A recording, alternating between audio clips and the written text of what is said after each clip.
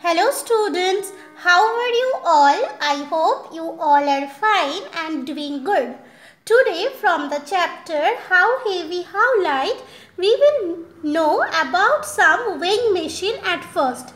Do you know what are called weighing machines? Weighing machines are those machines which are used to measure the weight of different materials. Okay, so I think you have seen this type of weighing machines in market or any shop. These are digital weighing machine because if you keep any type of material here, then the weight of the material will show here. There will be a needle and this needle will deflect, which will get to know the weight of the item. Okay, so these are digital weighing machine. Okay, and these are manual weight machines. You can see this type of manual weight machines in market, fish market or vegetable market, where people used to keep the items in this portion or in any portion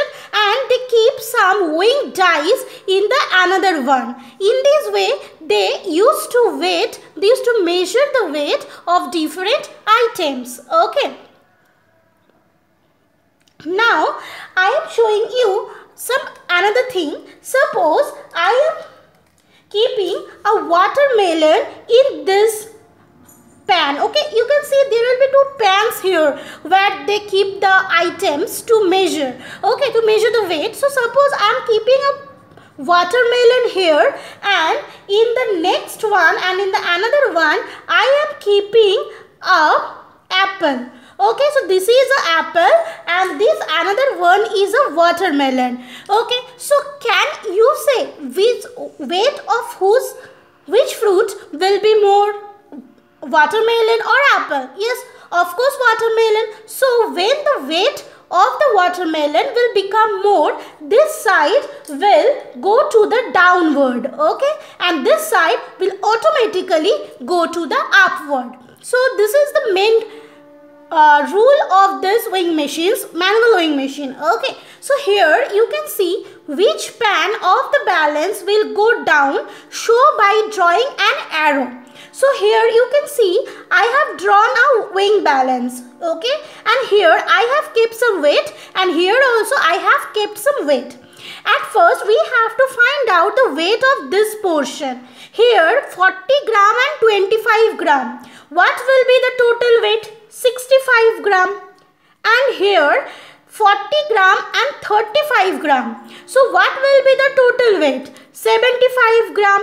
So you can easily say which one is more, 65 or 75? 75. So that means this side will go down. So I will show it by a downward arrow sign. So similarly, you have to do this thing for this one also. Okay, you have to draw this and you have to write the weight here and after that you have to make it an arrow.